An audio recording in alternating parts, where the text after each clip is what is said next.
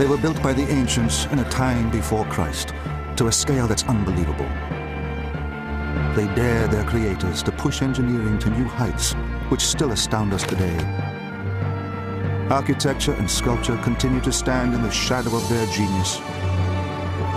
Now, by revealing the secrets of the past, we can unlock the mysteries of their construction, which earned them the highest distinction as the 7 wonders of the ancient world.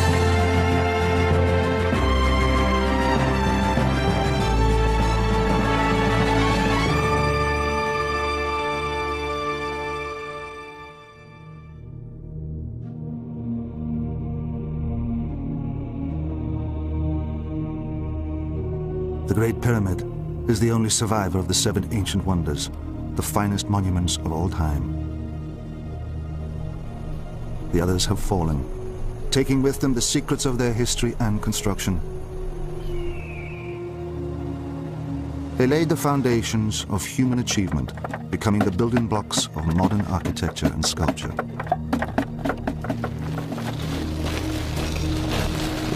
From the world's largest pyramid to the very first skyscraper, the 7 ancient wonders were all massive construction projects. They challenged their creators to conquer the scale of their ambitions. The 7 ancient wonders are a great example of how people build to impress, build to a scale which seems almost incredible, almost as if they were intending to make people look at them and say, well, could this have been possible? To solve nearly insurmountable construction problems, visionary architects were forced to conquer the unknown with extraordinary results. There were the Hanging Gardens of Babylon, built high above ground, displaying their color in the middle of a desert. I'm most intrigued by the Hanging Gardens of Babylon. I wish it was still there. Of all the 7 wonders, that is the one I wish had not been destroyed. It's so unusual. It excites one's imagination. Exotic and mysterious, they have enchanted us through the ages. Standing upon an arid plain, how were the Babylonians able to conceive them? The ancient gardeners had a great knowledge of horticulture, but what plants were they able to grow in the Hanging Gardens?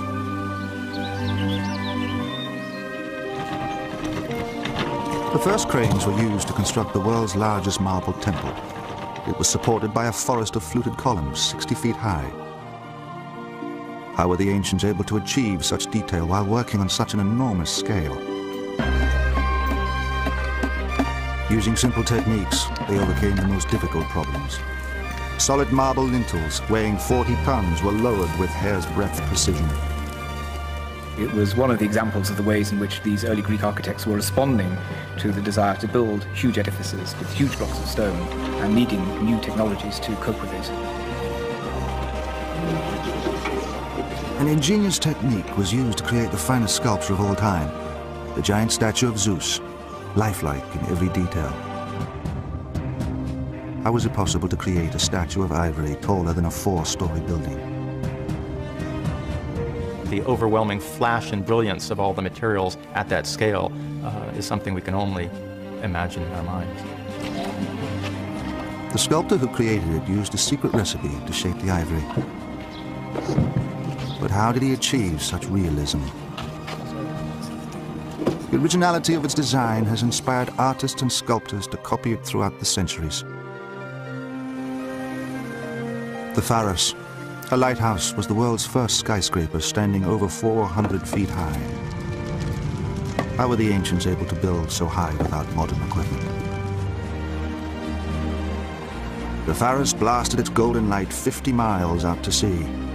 What mechanism could cast a beam so far? For centuries, the secrets of its construction lay hidden beneath the sea. So we are on the place here, on the underwater site. Now, a marine archaeologist and his team are recovering its remains from the sea floor to discover how the Pharos once stood. The 7 ancient wonders created the building technologies of today. It was the invention of the crane by the ancients that enabled them, and now us, to lift heavy weights high onto a building. The ancients dared to build high. Until little more than a century ago, the Great Pyramid remained the tallest structure on Earth. Only with modern engineering have we mastered the technology to build higher, giving rise to our finest skyscrapers, and even buildings made out of glass. One thing I learned to respect the Egyptians is the proportion of that pyramid. the Egyptians were right for thousands of years ago. The ancient builders took risks to attempt the impossible. Now, nothing is left to chance. The computer has allowed us to test designs that before we couldn't have tested, and that's given us the confidence to actually proceed with these designs and be daring. A good example of an early use of the computer was Sydney Opera House, which was a very unusual structure. Today's creations stretch to the heavens, but their foundations are embedded deep in the past.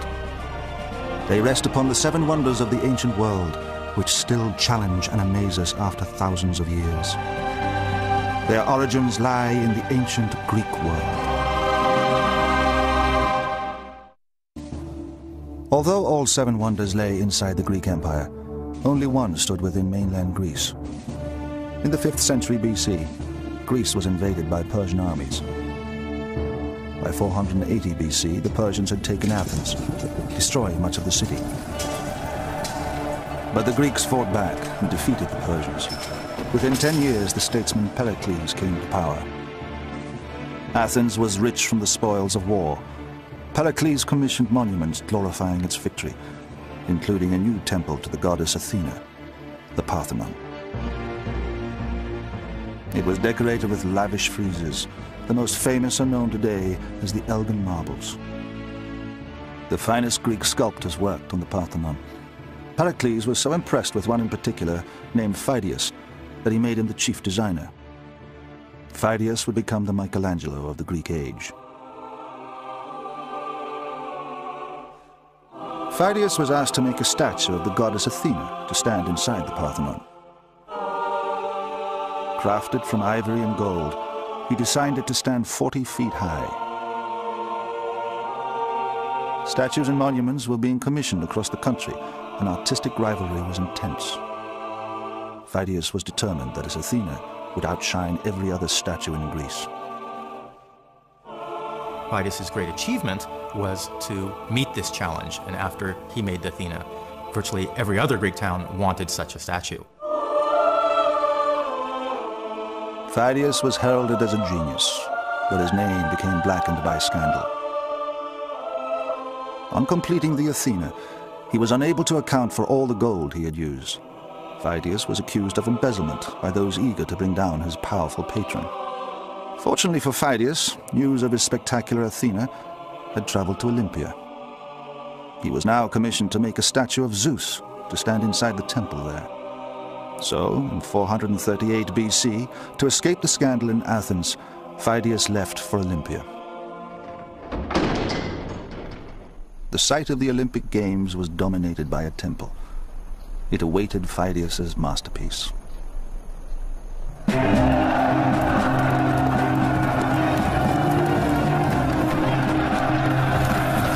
The Olympic Games attracted competitors from all over the Greek world. Wars stopped when the games were held in honor of Zeus, the supreme god.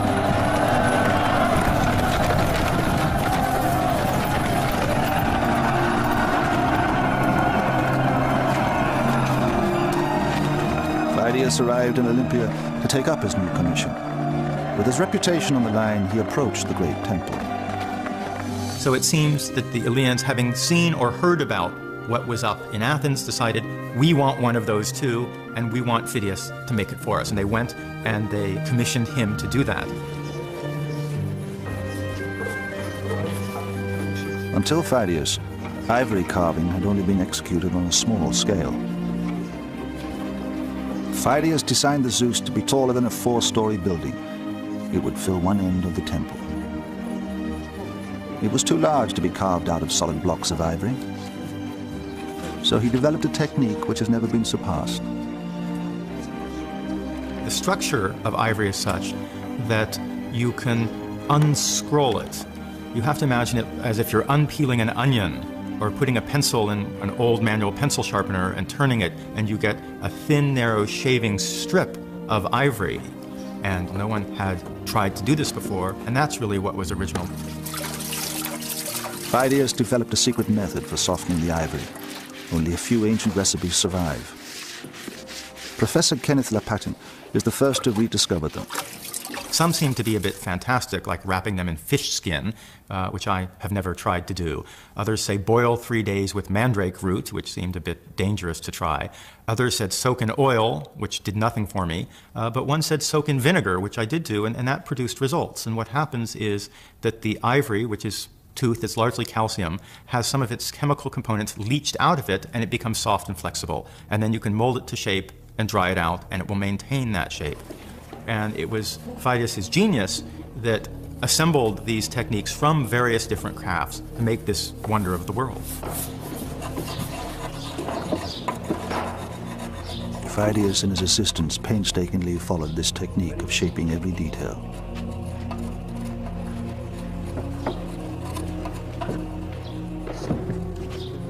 Every ivory section was made to fit exactly. The Zeus began as a wooden framework. To this, the molded ivory sections were fastened. The statue was built up, piece by piece, to a height of 45 feet. It took over 7 years before Phidias was satisfied everything was perfect. The Zeus was then assembled inside the temple. It had a great reputation, but none of that really prepared you for that shock when you walked through the temple doors and saw the image.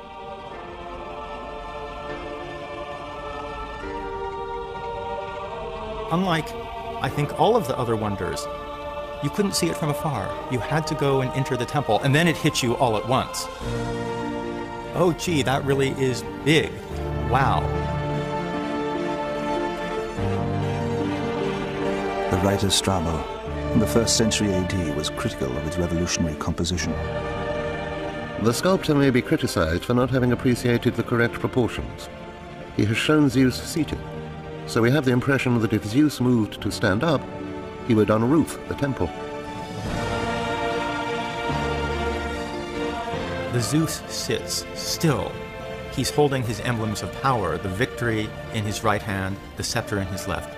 But he's not doing anything. The stilling of the god gives him greater power because there's the potential there for action. He's very aware. And it's that calmness that becomes a hallmark of the classical style.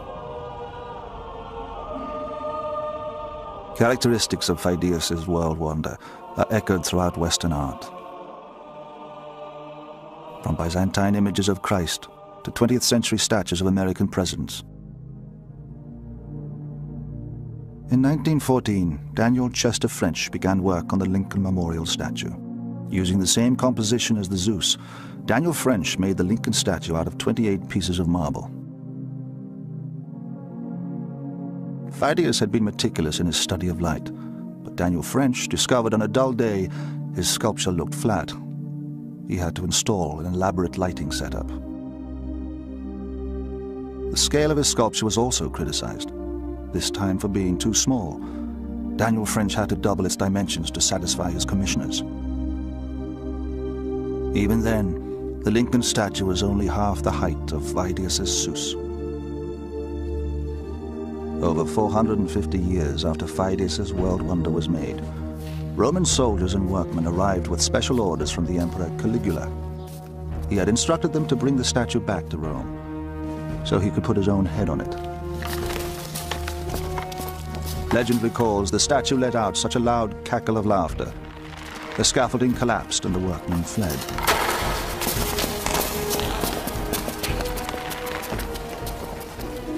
Luckily for them, the ruthless emperor was assassinated before they returned to Rome, empty-handed.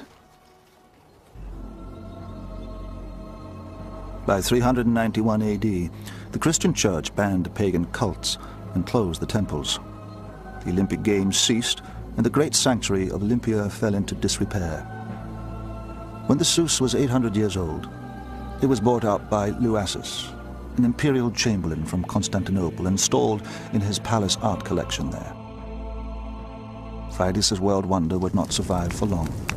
The fire destroyed the palace and the collection, cremating the finest statue of all time. The influence of Greek art and architecture spread into Persia, an enemy of Greece. At the western tip of the Persian Empire lay the once great city of Halicarnassus. It is now the small resort of Bodrum, lying in present-day Turkey. At first, it appears an unlikely site for a world wonder.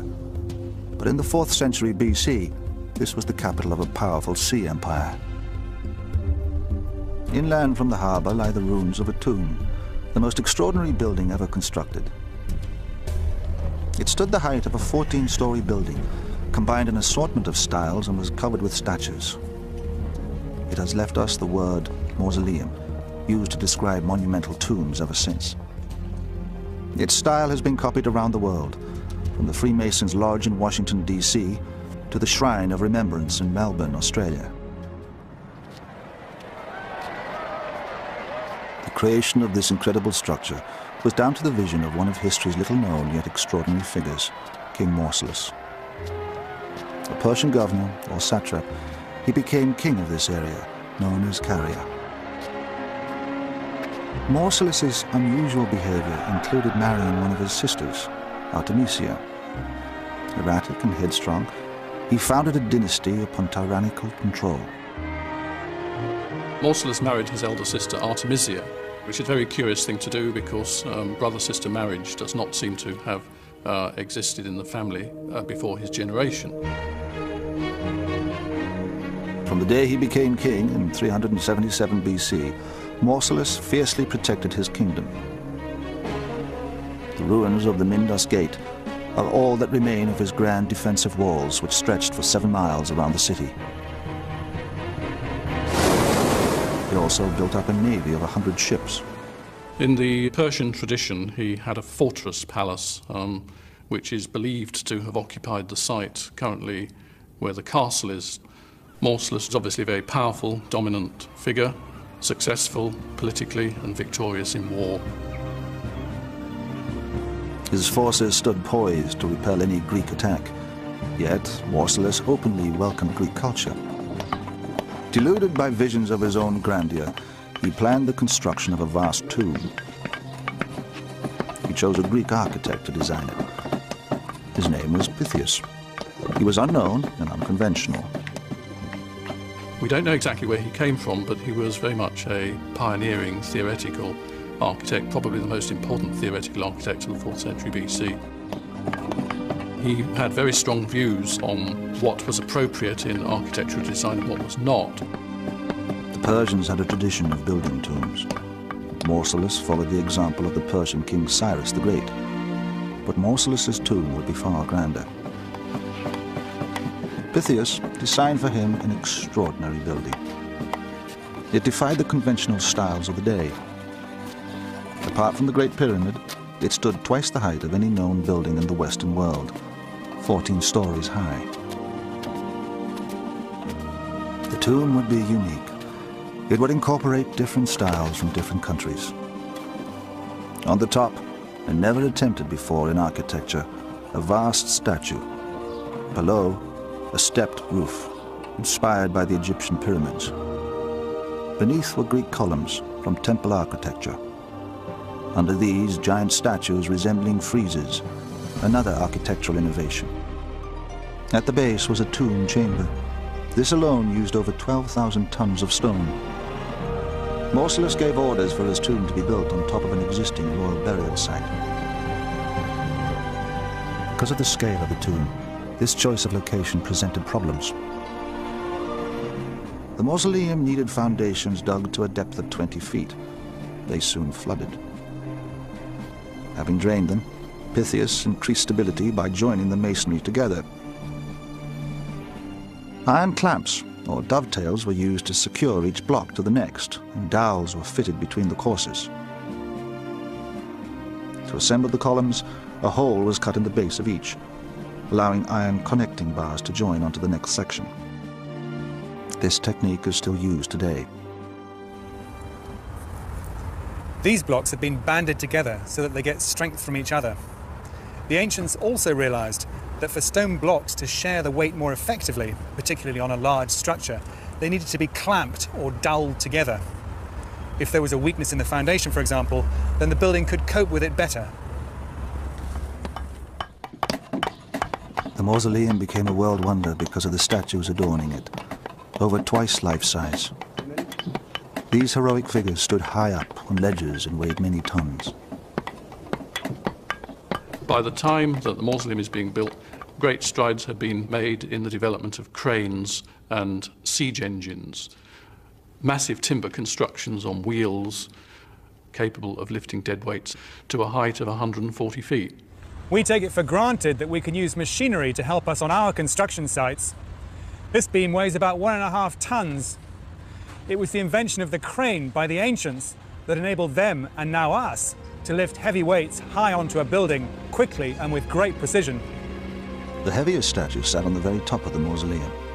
It was an enormous sculpture of Mausolus and Artemisia in a chariot, pulled by 4 horses.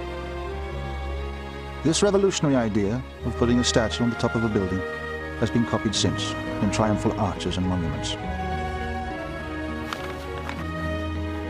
Mausolus never saw his completed tomb. He died in 352 BC. His body was interred within the mausoleum. But Artemisia, his sister and widow, would prove to be more formidable than Mausolus himself. After the death of Mausolus, Artemisia became queen. Her rise to power was unprecedented in the Western world. She continued to oversee the construction of the tomb. Throughout her short reign, she demonstrated her strength. Her bravery in war led the Persian king Xerxes to exclaim that his men had become women and his women men. There is the famous story that the Rhodians decided to attack Halicarnassus after the death of Mausolus, when Artemisia was in control, thinking presumably they could easily overthrow a feeble woman. But she outwitted them and in fact captured them, and then returned to Rhodes with the Halicarnassian fleet and captured Rhodes. Although she appeared to be invincible, her brother's death had weakened her spirit. Her decline was so tragic it was later romanticized by Renaissance artists. She seems to have been completely besotted with her elder brother, to the extent that even after his death she is supposed to have mixed some of the ashes of his remains with her wine and drunk it. Possibly this is one reason why she didn't outlive him by many years. Artemisia ruled for just 2 years before she died. She was interred alongside Mausolus, her brother and husband. They were carried away to the next world in their chariot.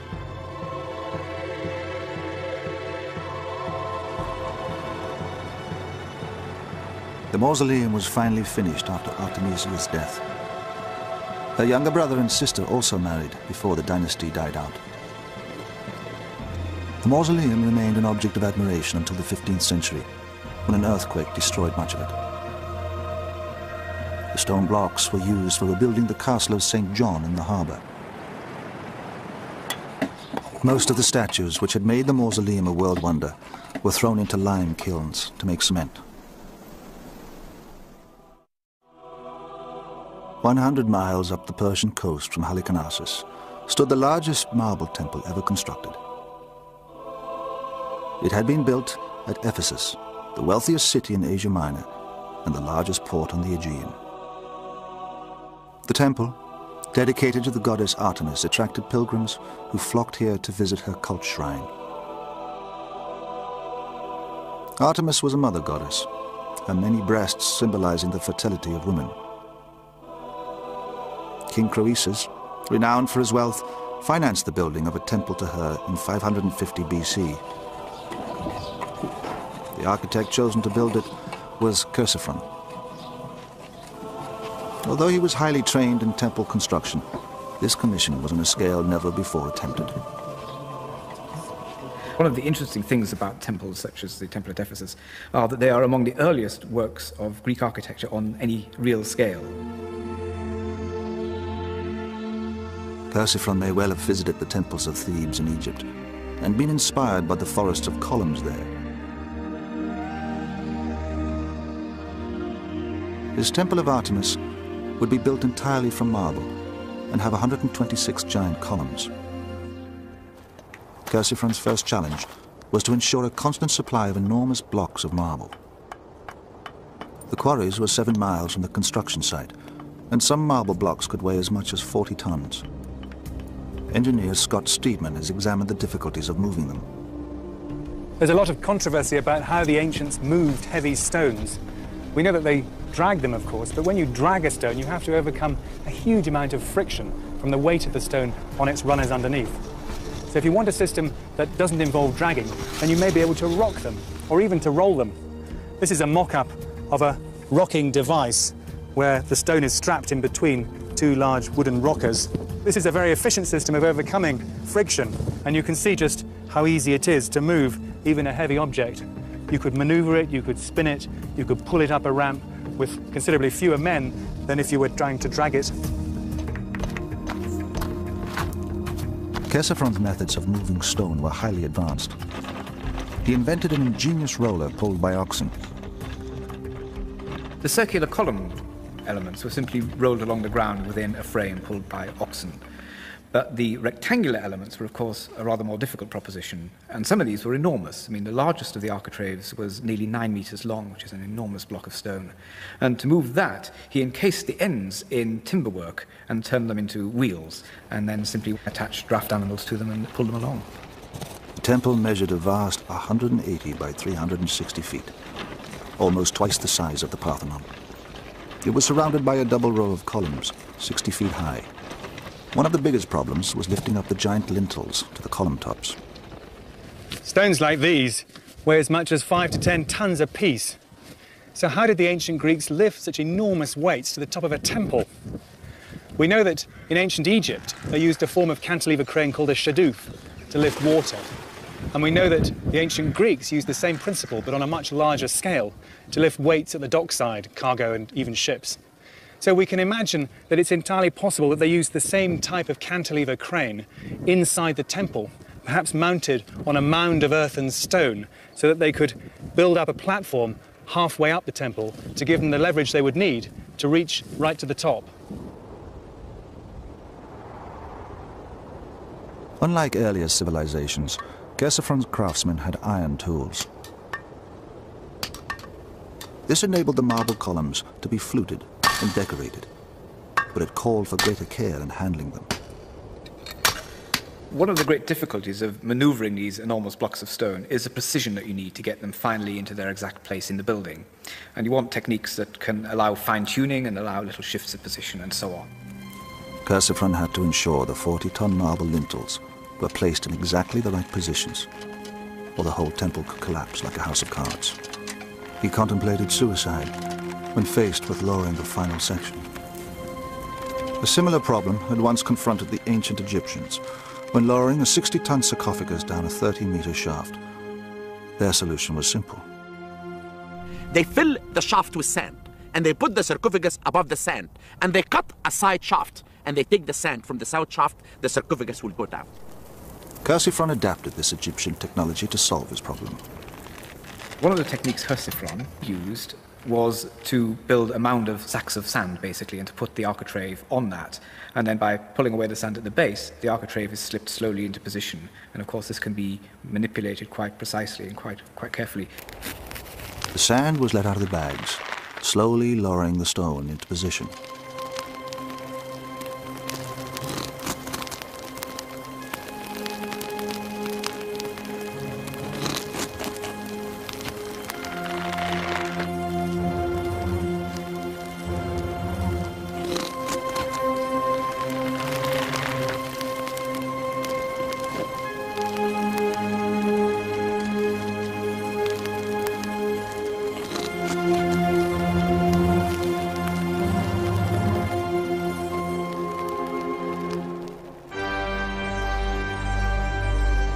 The Temple of Artemis took 50 years to build, and Chersiphron didn't live to see its completion. His son followed him to finish the construction. The temple became a massive tourist attraction. Then, on the night of Alexander the Great's birth, tragedy struck.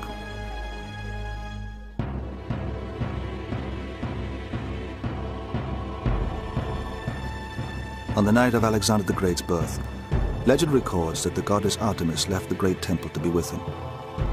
While she was away, a pyromaniac, wanting his name to be remembered forever, burned the temple to the ground. In the year 356 BC, there was what the sources describe as a madman, Herostratus, who was, it says, consumed with the desire for glory, that his name should be remembered to the ends of time, on the ends of the earth, and he burnt the temple down. The temple had a wooden roof and staircase. Once a falling beam had toppled a column, collapse was inevitable. Although the pyromaniac's name was erased from all records for his appalling crime, the word Herostraton has remained to describe infamy. But the Temple of Artemis had a second life. Within decades, it was rebuilt, becoming one of the 7 wonders of the ancient world. During its reconstruction, Alexander the Great conquered every country around the eastern Mediterranean, bringing 2 ancient civilizations into the Greek Empire, Babylonia and Egypt.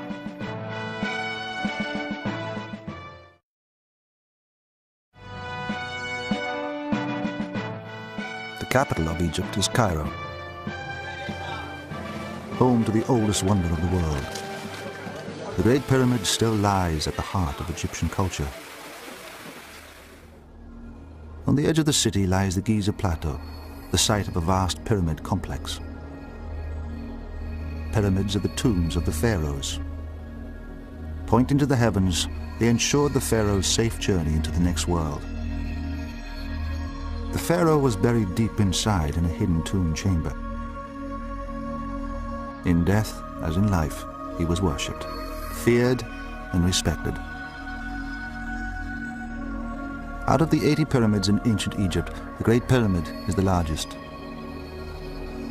It was built in 2560 BC for the pharaoh Khufu. Like all pharaohs, Khufu was more than a king. The Egyptians believed he was the living image of a god come down to earth. The Great Pyramid is the largest stone structure in the world. It dwarfs all comparisons. Nearly as tall as the Washington Monument, 5 cathedrals can fit within it. Yet it was constructed without machinery or even iron tools. How were the ancient Egyptians able to build it? In the 5th century BC, the Greek historian Herodotus tried to find the answer. He gathered his information from the hearsay of local priests. The account he has left us is unreliable. The pharaoh Khufu compelled his subjects to labor as slaves for his own advantage. Some were forced to drag blocks of stone from the quarries in the Arabian hills to the Nile. The work went on in 3 monthly shifts, 100,000 men in a shift. The wickedness of Khufu is not something that you can regard, in Herodotus' telling at any rate, as something which is hard historical fact. It is anything but that.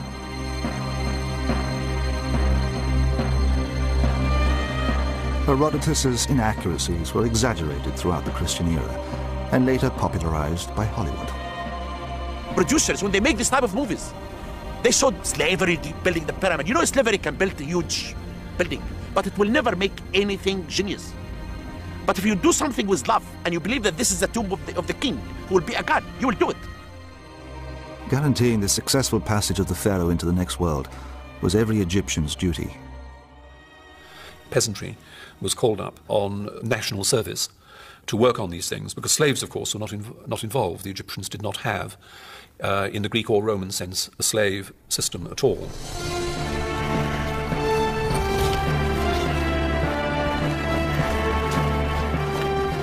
Although slavery didn't exist, workers were conscripted like an army. During the annual floods, farmers worked on the pyramids, which was preferable to going hungry. For all its faults, the Egyptian governmental system was one of the most successful that human history has to show. It was a governmental system that lasted well in excess of 3,000 years. And systems will only last as long as there is a degree of acquiescence on the part of the subject peoples. The Great Pyramid was built with over 2 million stone blocks. Building the pyramid was the greatest feat in architecture. But did it really take 100,000 men to build it?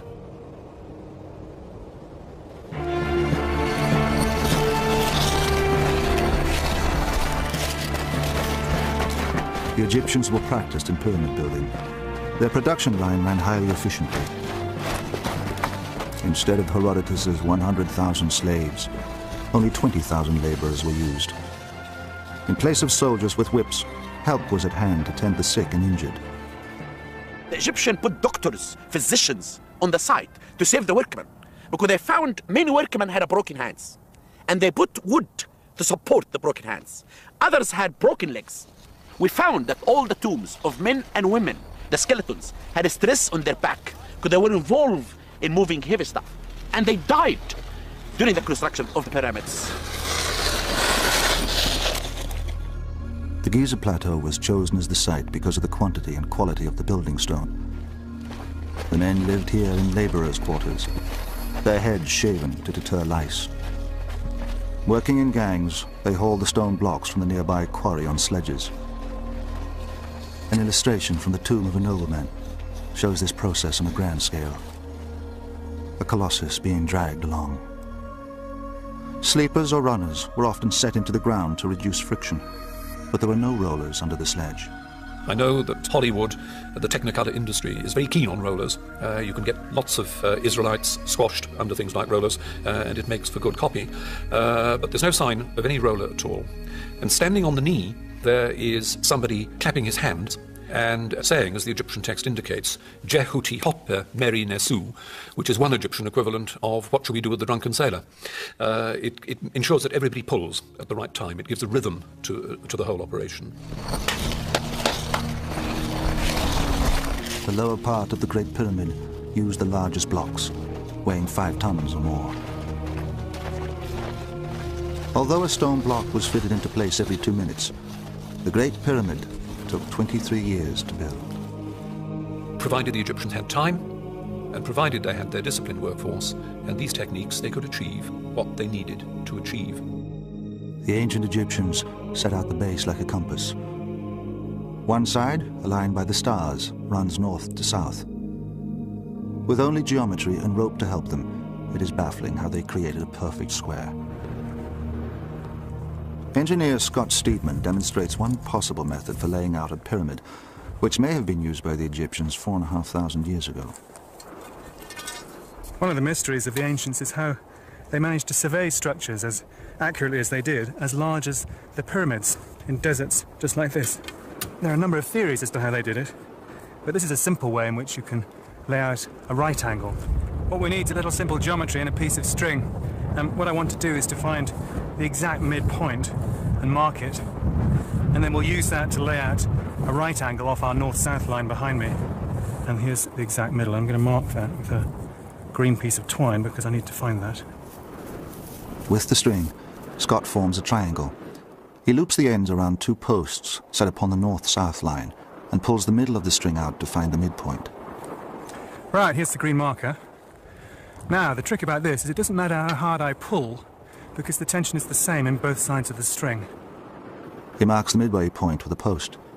He repeats this the other side, again marking the midway point with a post. By aligning these 2 points with a string, Scott has created a 90-degree angle.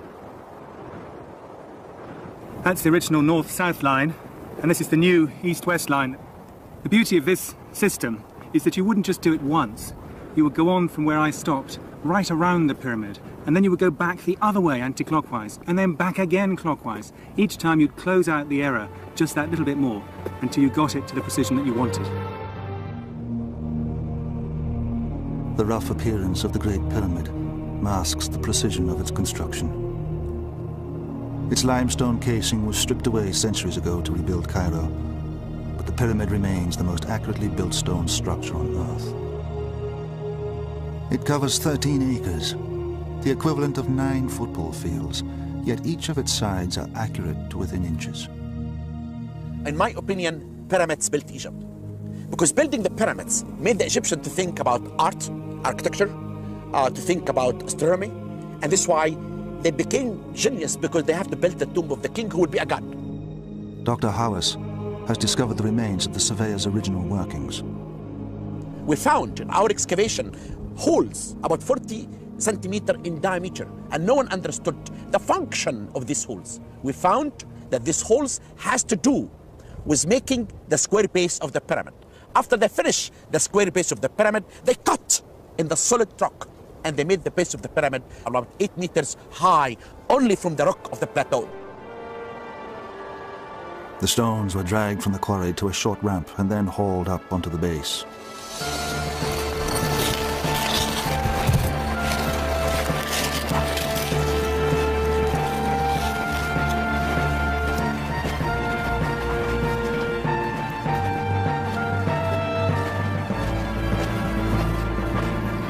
Dr. Howes has discovered remains of the ramp, which stretched 1,000 feet from the quarry. The ramp, based on my discovery, is located to the southwest corner of the Great Pyramid.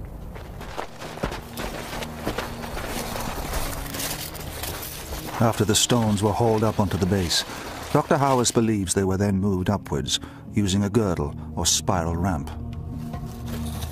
This wrapped around the outside of the pyramid and was made from mud and rubble.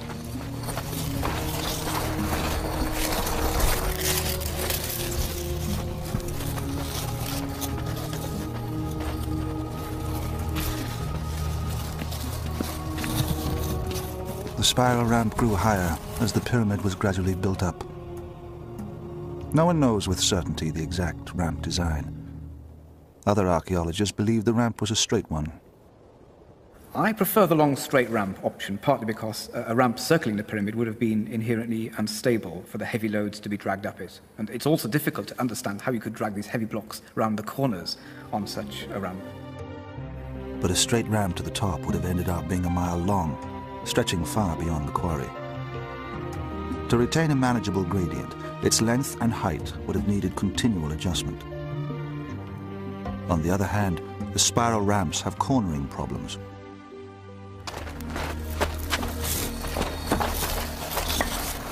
As the Great Pyramid grew higher, the stones became smaller.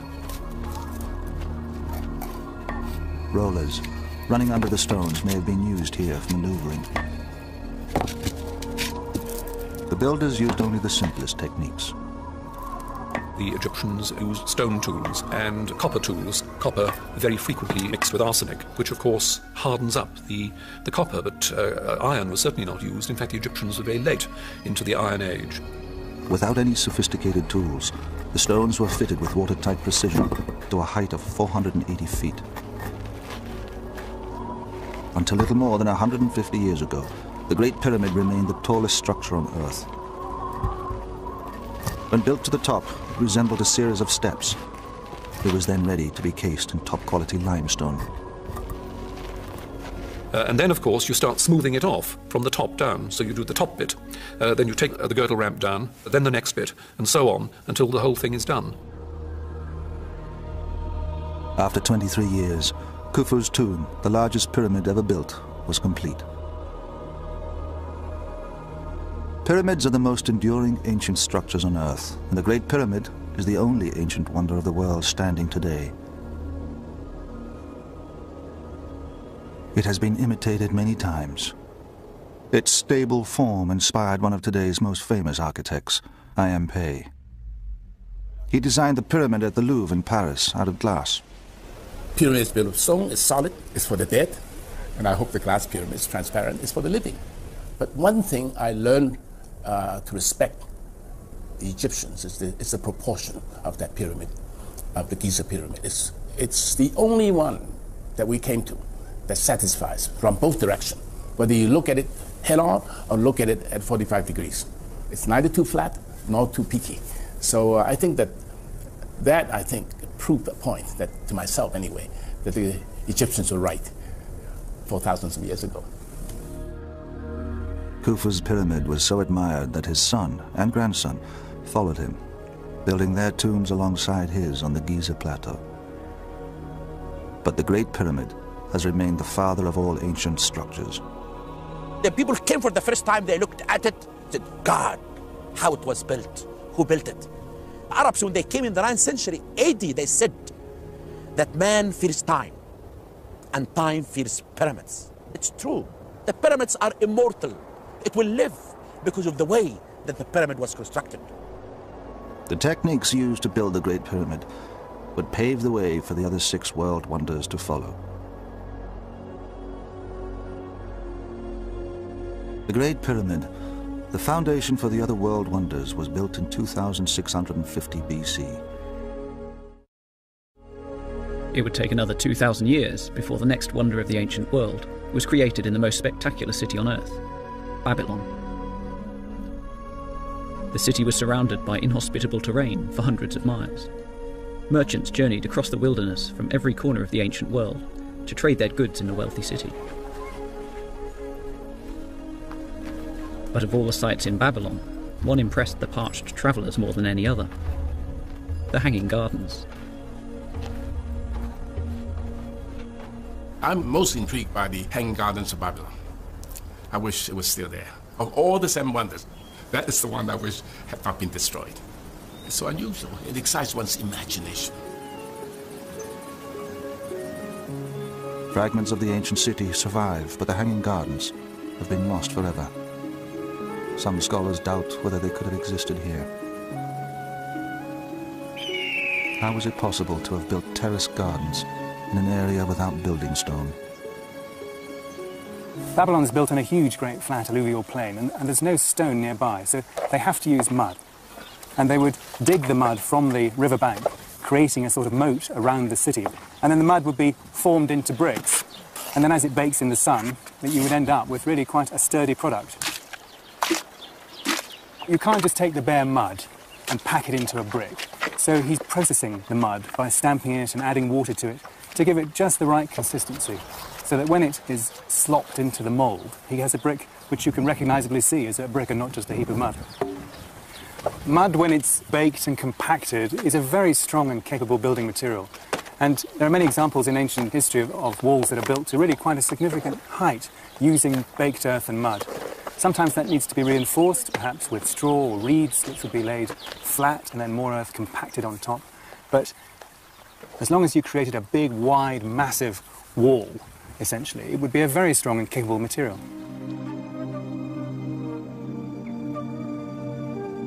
Babylon was situated on the Euphrates in present-day Iraq. In the 6th century BC, King Nebuchadnezzar rebuilt it. The walls were so splendid that the Greek poet Antipater had included them as one of the 7 wonders. Herodotus was also impressed by them. They formed a square. Along the top were walkways wide enough for 2 chariots to pass. There were 100 bronze gates in the circuit of the walls. It was some 56 miles around the whole city.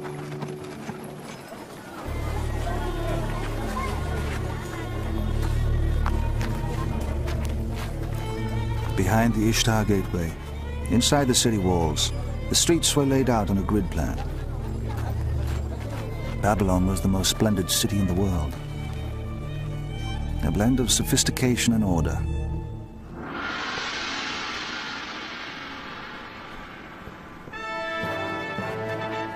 King Nebuchadnezzar ruled Babylonia from his palace. He married Princess Amytis from the land of Media.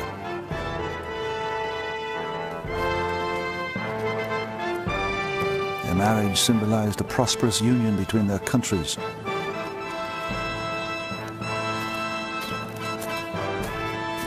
Babylonia now looked forward to a period of peace and plenty.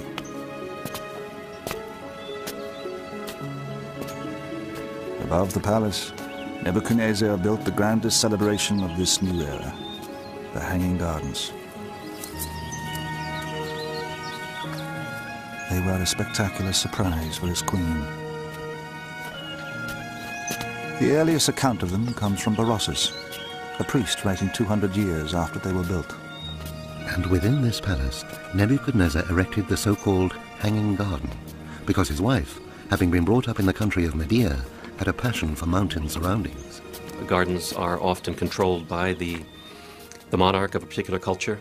That monarch is showing that he or she can control the landscape and can make it flower in a way that God cannot in the landscape around them. Controlling water, of course, is controlling life in a very desert landscape or in an arid landscape is a great feat. In the Middle East, gardening was a respected profession. Plants were grown for medicine and also for the perfume industry. The importance of fragrance may explain why accounts record that some gardeners were blind and some female.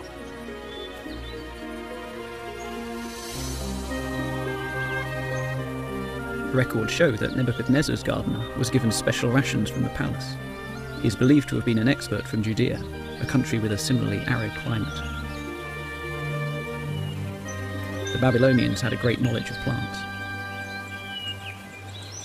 The gardeners in Babylon would have selected the best plants to thrive in the hot, arid climate. The Middle East is not all a desert, but it's generally arid, and it was felt important to bring exotic types of plants, different types of plants, and a richness of vegetation in a controlled situation so people could enjoy it, particularly the king.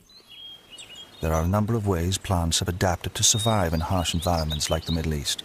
One way is to have thin, needle-like leaves. Grasses and conifers are good examples of this. Their very small surface area ensures little water loss. Others have leathery or waxy leaves to prevent water loss. Often they are grey in colour, which reflects the glare of the sun. Some plants have leaves covered in fine hairs. These reduce the drying effect of the wind and also trap the cold night air to keep the plant cool during the day. Oak, willow and cedar, ilex, plane and palm. The lists of the trees and the plants in the hanging gardens are endless. They were compiled by historians centuries later and are often inaccurate. It is believed the gardens contained many plants and trees from the land of Medea, the homeland of Nebuchadnezzar's queen. As well as adding colour, the flowers of orange and lemon trees would have produced a fragrant scent. However, the gardens were planted out. They needed water. Ancient writers recorded that there were hidden machines used for irrigation. Scholars have investigated buckets on ropes, water wheels, and even the Archimedes water screw. This device is attributed to the great Greek mathematician and inventor. It is believed Archimedes created it while in Egypt, having watched villagers pump water from the Nile. But the hanging gardens were built 2 centuries before him. The only device we have evidence for at that period is in fact the shaduf, a very simple tip beam device that's known as early as the 3rd millennium BC. You have a counterweight at one end and a basket on the end of a rope or a pole at the other that lifts the water up. We have illustrations of it from the 2nd millennium BC onward. We have illustrations of it in Assyrian art from the time the hanging gardens supposedly were functioning, and there are no illustrations of other devices that would have been suitable. So it seems to me that this is the only solution. Today we overcome our engineering problems with machinery. The ancients often looked no further than human labor, and in Babylon there was an endless supply. The Western perception of the hanging gardens has been highly idealized. Terraced gardens with abundant water, even waterfalls. When I was a child, the image conjured up by the hanging gardens was that of gardens that somehow hung downwards. But in fact, if you look at gardens that are carefully maintained in the Middle East on terraces, generally you have plants that rise upward from the terraces. In arid regions, in the desert, water is so precious it's like gold. They have to control how they use it very, very carefully. They let the water come in down channels, and then they release the water so that it just rushes out, just for perhaps 10 minutes a day, and then they'll shut it off again and conserve it for the next day. Just a tiny amount of water has created an intensity of colour and green trees, which is just totally unexpected. Water could have been taken from the Euphrates, carried or lifted up to a cistern on the top terrace. From there, it would have trickled down through the different levels of the garden. The irrigation of the hanging gardens is only part of the riddle, taunting archaeologists. The more baffling puzzle has been to find their exact location.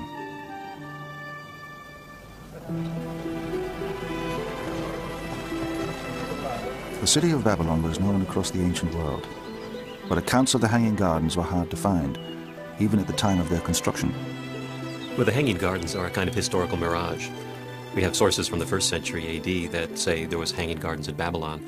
But Herodotus, who's writing very close to the time the gardens supposedly were built, doesn't mention the gardens at all. If they were so spectacular, you'd expect him to say something.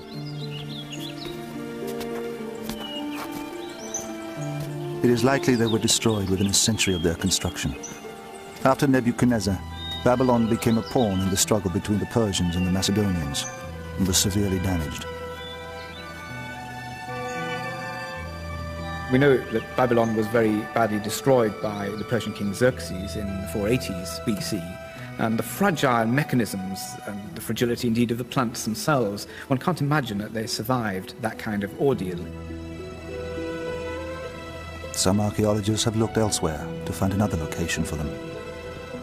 The most convincing explanation, which says that there is a confusion in the beginnings of this legend, and that really what the Hanging Gardens refer to are the palace gardens built by an Assyrian king in Nineveh, which was the great capital of the Assyrian kingdom, something like 100 or 150 years before Nebuchadnezzar.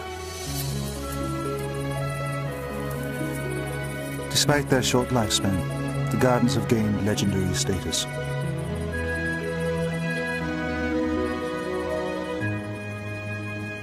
They remain unique among the Seven Wonders as the only one displaying nature's beauty, and they live on as the most famous gardens ever. The balance of power in the Middle East would change, and with it the fortunes of Babylon. Persian armies under Cyrus the Great overran the Babylonian Empire. Just 200 years later, an awesome army recruited amongst the valleys and mountains of the Greek mainland would conquer Babylon once again. Under Alexander the Great, they stormed across the plains, east as far as the Indus and south as far as Egypt. Greek artists, sculptors and masons followed in the wake of Alexander's armies.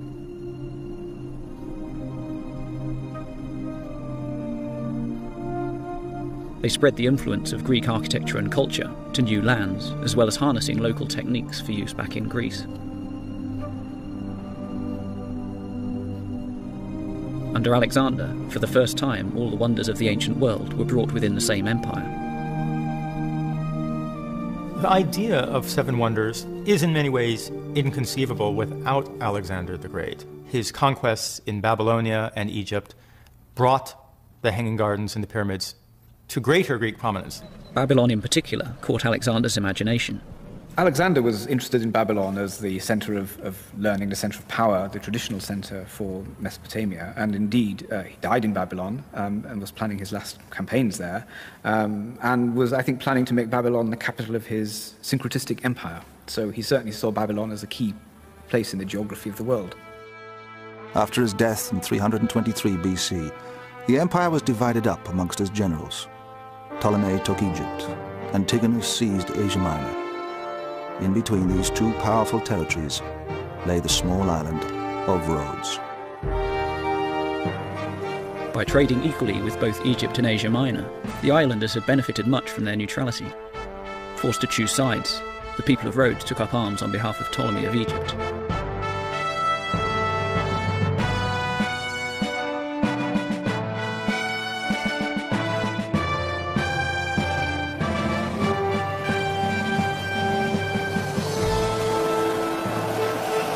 Outraged, the Antigonides from Asia Minor attacked Rhodes with a huge fleet. Against all odds, the Rhodians defeated them and celebrated their victory by building a giant bronze colossus to their savior, the sun god Helios. Helios was closely related to Apollo, the god of light, of truth, of vision. He is the god of the sun, who was especially worshipped on Rhodes. There were many bronze statues on the island, but the Colossus was easily the largest. To build, it cost 300 talents, equal to 300 warships. The Colossus was a memorial to themselves, to their victory, to their freedom, their continuing freedom. And as such, it was certainly worth putting a lot of money into. 300 talents, they had won it from the enemy. Why not? Bronze casting was a major business on the island. Statues were mass-produced and exported to Greece and Italy. The sculptor chosen to create the Colossus was Harris of Lindos. One story recalls his initial design as being 60 feet tall, but the islanders insisted on a statue that was twice that size, 120 feet. Harris doubled his dimensions and set to work. Harries was especially well qualified for this job because he had studied with one of the greatest bronze artists of the 4th century BC, Lysippus. Lysippus was known for producing many, many statues, 1,500 in his lifetime. And so in the workshop of Lysippus, one can imagine hanging on the wall a whole row of arms, a row of legs, body parts which were more or less interchangeable. Unfortunately, none of these mass production techniques could be used for the Colossus. No bronze statue had ever approached 120 feet in height. Harris had to manufacture everything on site. The casting would have been directly next to where the statue was to be put up. Probably a whole series of pits in which the pieces were cast. Those pieces would have been riveted together, and the statue would have been set up on the spot. The basic techniques of bronze casting have changed little over the centuries. From a scale model, the first process is to make a copy. Today, a latex mold is filled with liquid wax. Harris may have used clay or terracotta molds. When the mold is pulled apart, the wax replica remains. Replicas are then covered in a heat-resistant coating and fired inside a kiln. The wax inside melts and is released through pipes and channels. The hollow replica can now be filled with molten bronze. When it cools and the casing removed, the finished bronze remains. The Colossus gradually took shape. Piece by piece, each bronze section was attached to a framework of wood and iron. Iron had been in use for weapons, for tools. Iron was used also in classical times for the bronze casting industry. Iron pins were used to support a project during casting. Keeping the statue stable was a problem. Stones were dropped down the ankles into the feet to add weight to the base. As the colossal sun god grew taller, the workmen needed access all around the statue. Harris's solution was to bank up earth around the Colossus with a spiral pathway, rather like a girdle ramp used in building the Great Pyramid. There was one drawback to this.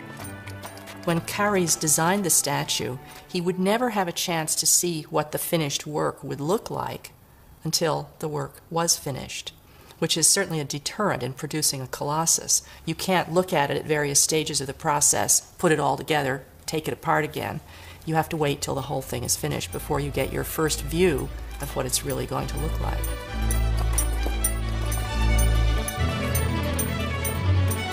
By the time Harres reached the head of the Colossus, the mountain of earth was 100 feet high. Altogether, 225 tons of bronze was riveted into place.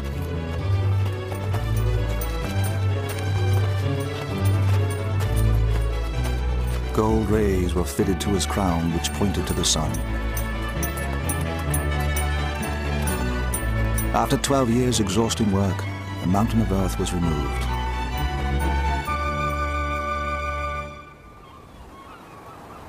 Harre's magnificent colossus of the sun god Helios, 120 feet high, was left to stand guard at the harbor side.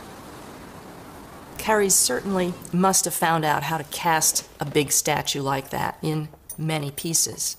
What he overlooked, apparently, was finding out from somebody how to make it stand up. Obviously, nobody had been making colossi, and so nobody thought carefully enough about how to keep this statue standing. When you scale up a structure, you have to think very carefully about how it's going to support itself. What works well when it's small may not work at all when it's large. If you scale up a hollow sculpture, for example, then the weight of the shell itself may overload it. And any tall, thin structure or sculpture will be much more vulnerable to wind and earthquake. The Colossus stood for just 56 years. In 226 BC, an earthquake brought it crashing to the ground, burying several houses beneath it. With time, people forgot how it had once stood. During the Renaissance, Martin van Heemskerk, the first artist to draw the seven ancient wonders, depicted it astride the harbor. Impossible. But as people tell the story over and over again, the statue gets bigger and bigger until a ship can sail beneath it. When a statue is standing on two legs, and it's a naked statue, as this would have been in the tradition of producing statues of gods and of heroes, The legs have to be close together to give it the support that it needs. But the idea of the Colossus straddling the harbor still remains popular.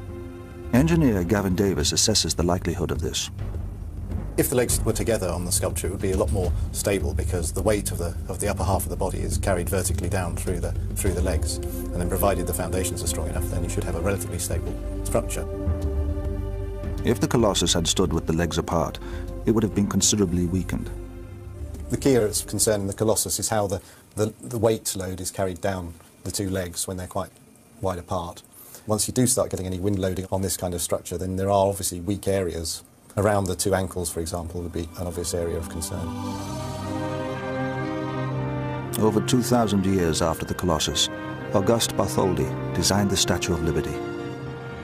He employed the greatest engineer of the day, the Frenchman Alexandre Eiffel. Avoiding the mistakes of the Colossus, Eiffel introduced revolutionary technology to ensure the Liberty would stand forever. The Statue of Liberty was an engineering innovation. Eiffel designed an iron framework to form a backbone. The statue, a hollow shell made from copper, was then hung over the frame. In 1986, after standing for 100 years, it was overhauled. Architect Blaine Cliver was a part of the restoration team. The statue itself is 153 feet tall. That's all the way up to the top of the torch. Eiffel's design was light. It is a skeletal frame and is anchored to the pylons which are into the base, the stone base upon which the statue stands. Unlike the Colossus of Rhodes, the outer casing carries no weight at all. Consisting of 300 copper plates weighing 80 tons, its weight is transferred by ribs and armature bars to Eiffel's central skeleton. Larry Belente was the consulting engineer during the restoration work. It does have the modern concept of if it's too stiff, it will break, and if it has flexibility, it will give with the wind, give with the temperature changes, and therefore be able to, like an airplane wing, go up and down and not break and come to pieces. So this was revolutionary at the time, and it absolutely is the only way you could have done this and had it survive as long as it has. There are plans to use this technology to rebuild the Colossus on the island of Rhodes. Nicolas Kotsianis, one of the leading bronze sculptors in the world today, dreams of recreating the Colossus. He has already made some enormous bronzes. He now plans to build the Colossus to stand the height of a 15-story building.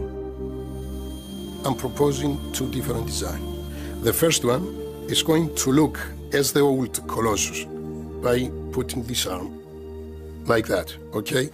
Of course, now, with the new technology, we do something different.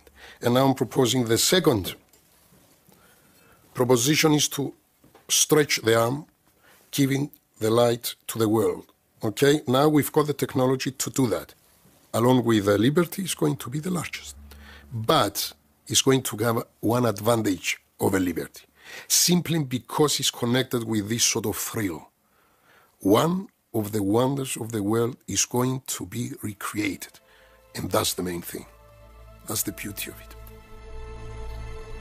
The fallen Colossus remained a wonder of the world. Tourists flocked from all over the Mediterranean to marvel at its giant remains. The thumb was bigger than most statues, and this is what really captivated visitors, who would make almost a pilgrimage to the statue to see that giant thumb. An oracle predicted that Rhodes would suffer great misfortune if the statue were rebuilt. So it was left lying where it had fallen for 900 years. In the 7th century AD, the statue was carted off as scrap metal. Obviously, its tourist value by then was much reduced, and yet its monetary value was still high. Usually when bronze statues were melted down, the metal was reused for weapons, tools, mostly ammunition. It took 980 camels to carry off the surviving metal from this statue. Charis, like the Colossus he created, became a broken man. One story recalls how he miscalculated the cost of doubling the statue's size, leaving him bankrupt. Destroyed by debt, he committed suicide. the last of the 7 ancient wonders, was built in the city that had given birth to them all, Alexandria.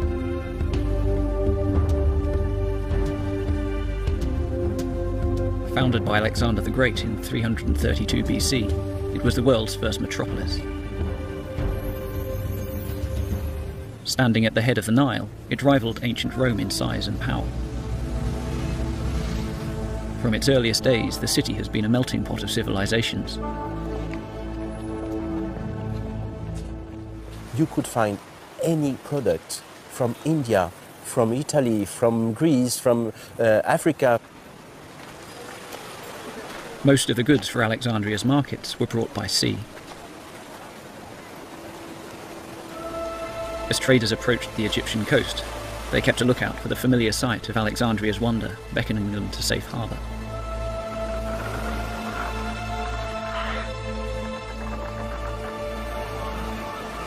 Known as the Pharos, it was a lighthouse.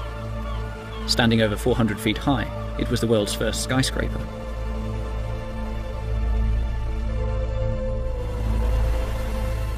Lighthouses had been built around the Mediterranean from as early as the 7th century BC. The waters off Egypt were particularly treacherous, hiding submerged rocks that had brought many ships to grief. It could be argued that the Pharos is perhaps the most utilitarian of all the 7 wonders. It actually has ostensibly this practical function of guiding ships into the harbour of Alexandria. But the Pharos was more than a beacon. It had another function.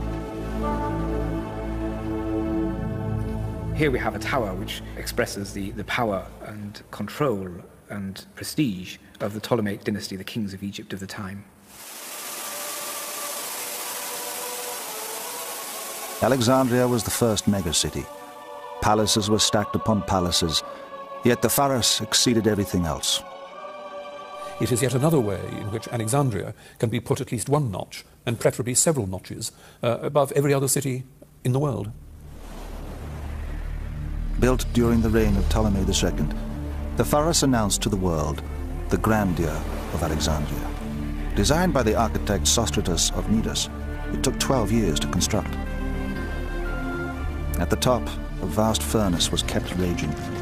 It blasted its golden light 50 miles out to sea. Some reports mention extraordinary solar mirrors used to laser enemy ships at sea. The Pharos was built in 3 sections. On the base sat a square tower, 233 feet tall. The second section was octagonal, and above it was the lighting apparatus. It's believed a spiral rampway inside allowed donkeys to take up the loads of fuel. We know that it did have ramps inside it, and that donkeys, for instance, could perhaps have gone up to the top of it on these ramps carrying loads. But it's a bit of an open question as to exactly how it worked, I think. The light at the top was created by a furnace. It was directed out to sea via large bronze reflectors. One of the problems, of course, of a lighthouse, particularly in a location such as Egypt, which is relatively poor in trees, in wood, would be what do you actually use to feed the flames? Alexandria was the largest port in the Greek world, and it is likely that the city had access to many raw materials. Various fuels have been suggested, ranging from wood and oil to fats and tree resins. The Pharos was built from solid blocks of granite and limestone. Unlike tall buildings of today, its walls had to bear all the weight of the masonry above. Modern buildings have very thin outer skins, sometimes entirely glass, and the walls themselves carry no weight at all. This is achieved by using a frame. I'm holding onto one of the steel stanchions here, so the ground floor and the interior can be entirely open. Frame technology was only invented relatively recently with the advent of modern materials like steel and concrete. Because the ancients were limited to stone, they had to build enormously thick and heavy walls to reach the heights that they wanted. In the 19th century, Jules Baudet, a forerunner of Eiffel, made the most ambitious copy of the Pharos. Although never built, he incorporated a metal frame into his design for a tower to light up Paris. Built entirely from stone, it is unclear how the Pharos could stand so tall. Yet there are many ancient accounts of it. The Pharos of Alexandria is actually one of the better documented of the Seven Wonders. It ceased to be a lighthouse at the end of the classical period, but it went on to be used as a mosque. In fact, what they did was on the top where the lantern had been, they built a mosque. There are Arab historians who had climbed it and give very good detailed descriptions with dimensions. So we can be fairly sure that it really was as it's described. Today, a medieval castle stands on the site of the Pharos, which stood until 1303. Named after the small island on which it was built, Pharos has become a generic word for all lighthouses. Like the Mausoleum and Colossus, the Pharos was destroyed by an earthquake. For 700 years, its remains lay on the seabed. But recently, a marine archaeologist has begun bringing to the surface the world wonder that has remained hidden for centuries. When the Pharos was toppled into the sea, its massive building stones were scattered across the harbour. Marine archaeologist Jean-Yves Empereur has been excavating the underwater site. He still can't comprehend the scale of his discovery. When, for the first time, we dived, we couldn't imagine such chaotic and huge underwater collection of such thousands and thousands of columns, of bases of columns, of capitals, of sphinxes, of obelisks, and so on. It was incredible. And every time we dive, even now, after thousands of diving here, we go back to the surface with a strange feeling. It's a fantastic sight. You cannot imagine, you cannot describe it. You have to dive to have this so strange feeling. Among his discoveries was a vast granite lintel weighing 75 tons, which he believes to be a supporting beam from the Pharos. You can see even in this castle, they used some very strong stones like the red granite from Aswan. You see at the base of the windows or the frame of the doors, they used ancient pieces of granite or clumps even in the masonry, exactly like the pieces we are in the underwater site, to reinforce the building itself. So we are on the place here, on the underwater site. This is a slip from where we jump into the water.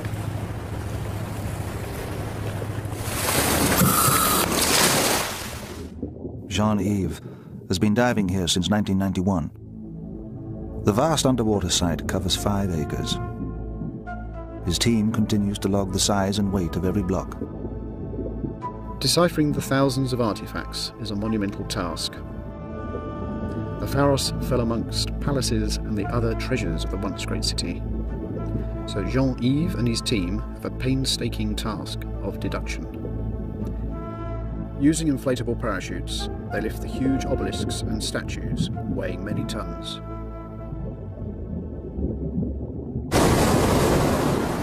One day they hope to establish once and for all how the Pharos was constructed. The world's tallest lighthouse was brought down by an earthquake. Nowadays, tall buildings are thoroughly tested. Gavin Davis examines the stability of the Pharos. There's no doubt this would have been a very challenging structure to build, but to build something that's supposedly 400 feet tall or more would have been very difficult at that time. When comparing the Pharos with one of the Great Pyramids, for example, you can see that there's a great difference because the pyramids are inherently more stable structure. Comparing it to something like a pyramid, which would have a much wider base, then it really is still a very tall and thin building. Whereas the ancients were building into the unknown, today's architects are required to check every uncertainty. This building's the Hong Kong and Shanghai Bank, and a significant amount of testing was carried out to look at how it might behave in the wind. The computer these days allows us to eliminate even the most unlikely problem areas from buildings, which means that we can design closer to the edge and design buildings that perform better. Today's architectural wonders stand within the safeguards of science and technology. The Seven Wonders have become icons of the ancient world. They stood not solely by the laws of science, but by the will of an age determined to build the impossible. The 7 ancient wonders were part of an age of optimism, an attempt to use technology to the limit, to go further than people had ever gone before in creating these massive monumental structures. Architecture and sculpture continue to pay a debt to the excellence of their construction.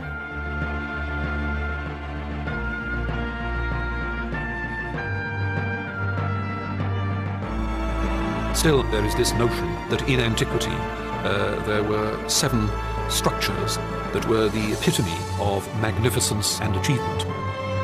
The 7 ancient wonders challenge the finest minds. Even now, we still wonder how to match them. If we tried to make a list of today's wonders, could we find 7? Or would we find 200? Their high ideals have stood the test of time. They remain the cornerstones of our finest constructions. Architecture has to serve a purpose. And I think the symbolism of the pyramid is as valid, in my opinion, today as it was then. The 7 wonders of the ancient world set the supreme standard and keep alive the dreams of the ancients.